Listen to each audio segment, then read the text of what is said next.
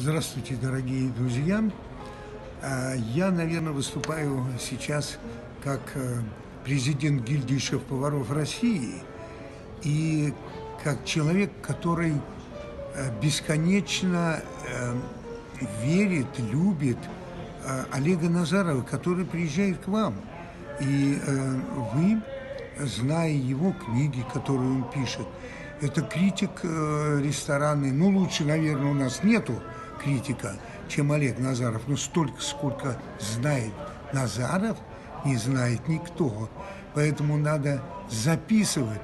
С аудиоаппаратурой приходите, обязательно пишите. Это редкий, уникальный случай. И таких людей просто нету в России, мало. Жду вас.